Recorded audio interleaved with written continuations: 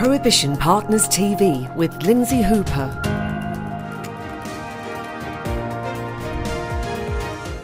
Hello, welcome to another interview from Prohibition Partners in a series that we're putting online so that you can get a taster ahead of our flagship event in June on the 22nd and 23rd, Prohibition Partners Live. We are forced to move that online this year, but we do hope you join us. And to give you a bit of a flavour, today my speaker has a lot of responsibility in his native country of Portugal. He's head of national drug policy there. Please welcome João Castel-Branco. Hello, good afternoon. Good afternoon, João. Thank you so much for sparing some of your time to speak to us. I'm starting the interviews by asking everybody their connection to the cannabis industry. How did yours come about? I'm not connected to the industry. As you said, I am the national coordinator of Portugal on drugs, and cannabis is, of course, one of the top items in our agenda. We decriminalized the use of every drug back in 2001 when we were facing a huge epidemic, mostly on heroin. Cannabis has been always the most used illicit substance in our country, but the big problems arose from heroin. And that was a quite brave decision, I think, and led us to a drop in stigma. It made possible to discuss drug issues in every setting, in families, in schools, in prisons, everywhere. It's no longer a taboo in our society, and I think it was a very, very important step forward. It facilitated a lot the approach of problematic users to the health system, and we have a dramatic improvement in the situation concerning HIV infections, for instance, overdoses deaths, all that. We had a huge, of course, decriminalization is not a magic bullet. We have to do much more than that. We have to make healthcare available for everybody in need of it. But it's important as a framework for our policies. Using drugs in Portugal and possessing drugs for personal use is no longer a crime, but it is still forbidden. It's forbidden under the administrative law. So if you are caught in possession of small amounts of drugs in a public place, you are still you still incur in administrative sanctions, such as fines if you are not addicted. If you are addicted, you never get a pecuniary fine, but there's a lot of long list of administrative penalties, but you never get a criminal record. You never end up in prison because you are using or possessing drugs in small amounts. On the contrary, selling drugs, trafficking is forbidden and is punished, may be punished with imprisonment. Has the European Union had much of an opinion or a view that you've heard on what Portugal's policy has been? You know, in the beginning, 2001, 2002, we had a huge pressure, international pressure, to reverse that decision. But in fact, starting in 2006-2007, we started to show good results.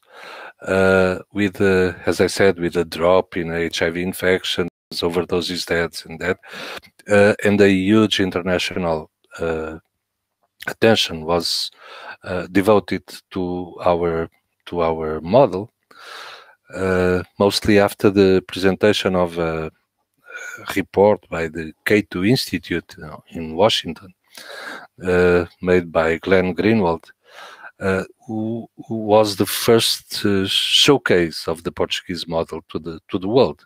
And since then, a huge interest has spread all over the world. we used to have, not nowadays, but we used to have lots of visitors from all the continents coming here to watch how we did it. And what usually strikes most the attention of our visitors is the humane way that we as personnel, and not only, but also the authority, the policial authorities devote to drug users. Okay, so it has really changed the relation of users with all the responsibles of the state. Medicinal cannabis has sparked a lot of interest certainly in the last 12 months. What has been your takeaway from that in Portugal? Have you experienced a lot of success? Not really, because cannabis products are still cannabis products available for medical use are still very few and hard to take. I must say that my role on that discussion, even at the Parliament, where some projects of a law were presented, my first concern was clearly separate the discussion around medical cannabis from non-medical or recreational, whatever you want to call it, use. Because in the beginning it was not, we were not holding a very serious discussion. And once that separation was made, we started to speak more clearly about different issues. Yeah. So I think it was crucial because in the beginning, some of the projects that were presented were not really very serious. Nowadays, things are clear, and we know exactly what we are discussing. So do you see a lot more change coming? Yes, I think so. But I must say that nowadays the big concern is keeping cannabis and cannabis use as safe as possible, making safer products available to users. And what we are following very attentively is the experiences that are being made in other countries. We are not under pressure to take decisions right now, and we hope to have clear ideas about how people behave in a regulated market. Talking about non-medical use, how do things evolve? How youngsters behave with this availability of cannabis products, legal cannabis products? How do mental health evolve? How does traffic problems evolve under a regulated market versus non-regulated as it is nowadays?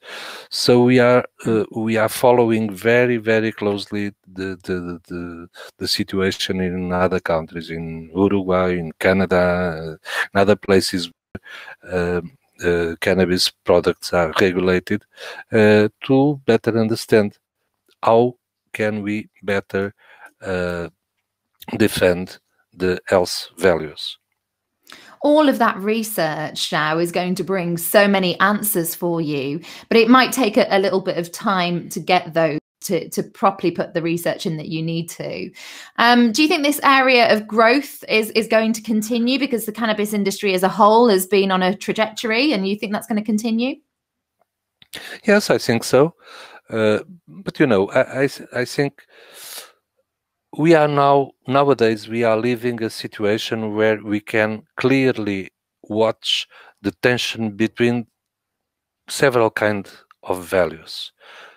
With the COVID pandemic, we are following this. There's the values of health, and on the other way, there are the values of economics. And we are playing a little bit the game of the rope, okay? Yeah.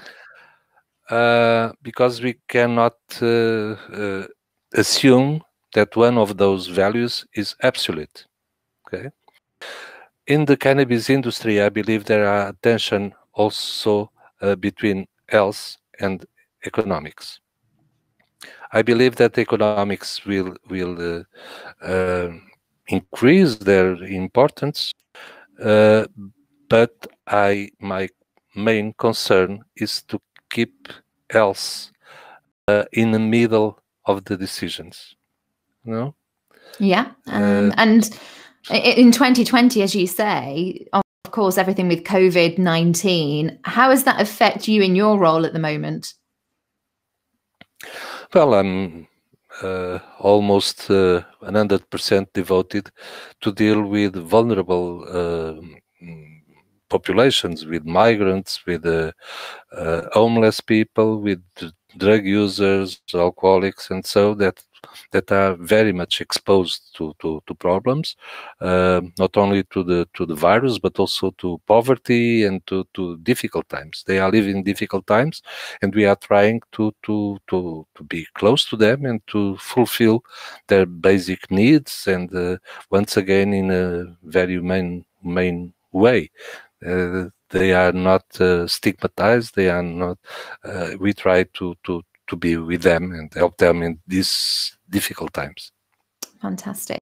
See, everyone's had to adjust during this lockdown situation. Prohibition Partners will be going online for their big event of the year in June. It's going to be a global event this time rather than an attended one in London. Do you think that's going to have some positives, João, that a lot more people can dip in and do what you're doing right now online? Sorry, I missed you. That more people would? By it being online, the Prohibition Partners live event, do you think that's going to get a lot more people? So. Yes, you know, this video conferences came into our habits lately, so people got used to that and may feel much more at ease to participate via video conference. So I think you may have a lot of attendees. There's a lot of people interested in those issues. So I hope that the conference will be a huge success. And hopefully this highlights the sort of chat I get to hear. It's incredible to be able to speak to someone that is actually in policy and making decisions as you are in Portugal. Thank you very much for sparing us the time today, João. Thank you. It was a real pleasure, and see you soon. Be part of the conversation at Prohibition Partners Live, 22nd to 23rd of June, the premium online cannabis industry conference.